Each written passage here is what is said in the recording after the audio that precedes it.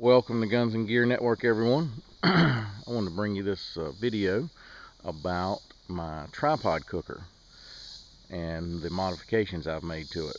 Now, this right here is a Lodge, I believe it's called the Tallboy tripod cooker, and it's designed for cooking over open fires with like it originally comes with a chain, just a chain there in the middle to cook with like a pot, Dutch oven style cooking.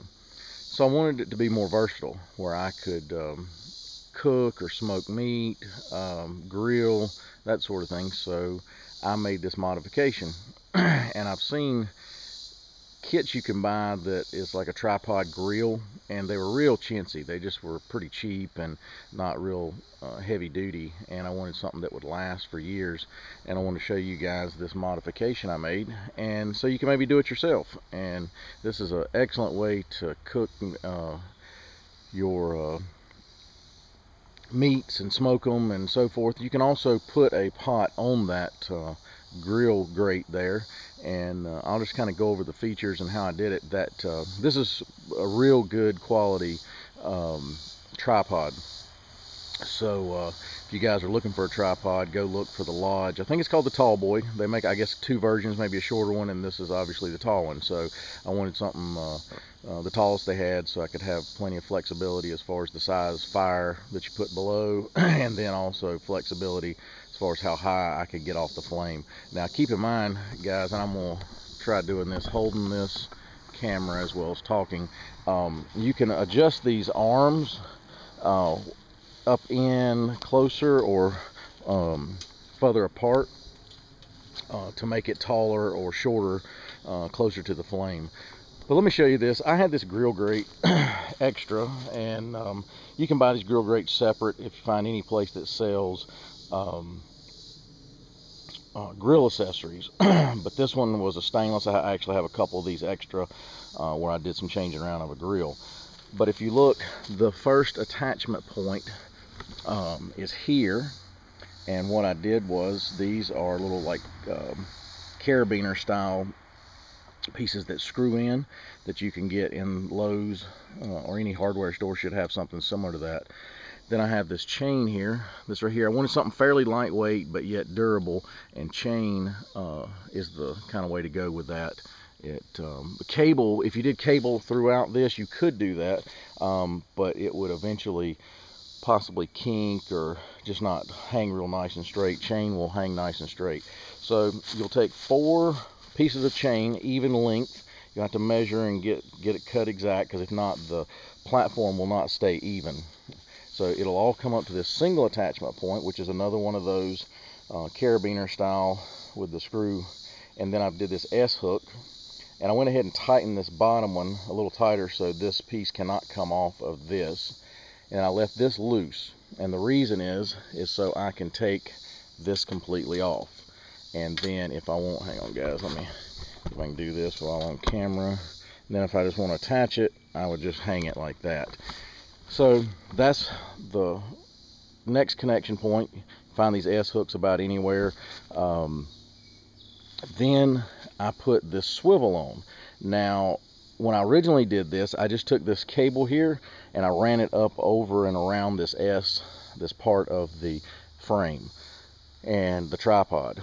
Well, the problem with that was, when after a while this weight coming up and down just on this, it would curl this cord here, this braided line would steel cable would create a memory. So it's kind of like taking scissors and taking that flat edge and running up and down a a piece of ribbon, like maybe your wife or your mom do to decorate a ribbon, a flat ribbon for wrapping a gift. Well, this was kind of what would happen with this. It started getting real kind of curly.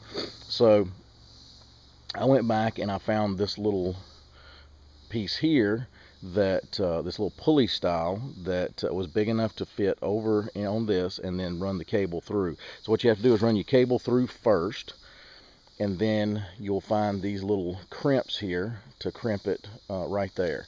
All right, and if you follow this down, to here,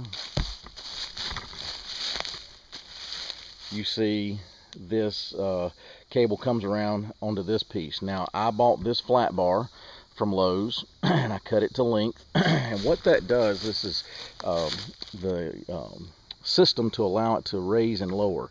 And because of the angle, when this thing is let go, it stops at whatever height you want it at. If you want to lower it, you would take the pressure. So it's hard to do one-handed. Let me switch hands here. If you want to lower it, you would let the pressure off and then slide it up. And if you look, it's just barely over if you had a bed of coals there. If you want to raise it up, same thing, same principle. You just push down, get the pressure off of it at that angle, and then you come down like that. And then once you get it down, you just let it go. But this right here is a really neat system. This bar here, I think that maybe 1/4 inch, could be a little thinner than that.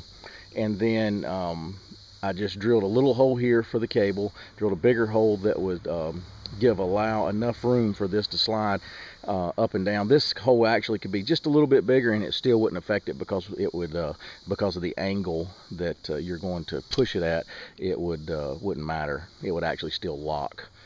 So then I just spray painted that the same color as the frame itself, the tripod. So and you could do a round grate or a and I'm not so sure a round grate may not work a little bit better, but I just had these around and they were stainless, super nice. They're real thick, heavy duty grates, and I just didn't want them to go to waste. But guys, if you're looking for a real neat way to cook over an open flame, this right here is one way to do it. Now, I'll actually put my pot sometimes just on this grate.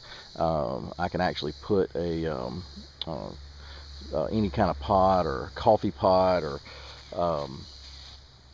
a Dutch oven or any of that. You can actually put it directly on there. Now, I've got a separate chain that came with the tripod that hooks right here that I can do away with this, and then if I just want to hang the pot Dutch oven just by the chain, I can. And then how you would lower and raise it is actually just bring it up and then hook the chain shorter into this little section here on this hook. So that's but if you're looking for a versatile way to cook, this right here is the way to do it out camping and for your preps and all that. I just really like this system, and it works really well. I like it because now I can cook any kind of meats. I can smoke them. If you wanted to put this over a real smoky, low smoldering fire, slow smoke any kind of meats or anything like that. And it really works well.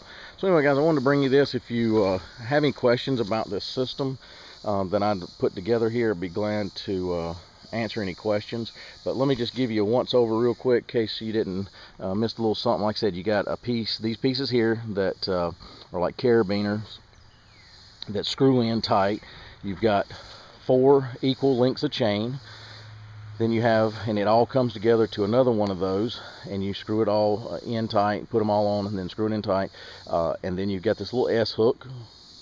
Then you've got the cable with you take the cable and you have these little pieces here that hold it all together. You have this pulley type system that allows the thing to go up and down smooth without getting kinked, all the way down to what I call your brake or your handle here that allows the movement up and down. Piece of flat bar, large hole drilled to accommodate this size, smaller hole here to accommodate the cable, and then you just all lock it into place there. But anyway, guys, if you have any questions, please post those below, and I'll be doing some other videos probably this week, and just wanted to bring you this one. Thought it was a real neat project that I did sometime a couple years ago. And if you have any questions or anything like that, let me know. And as always, like, share, and subscribe, and we'll be bringing another video in the near future. Have a good day, guys.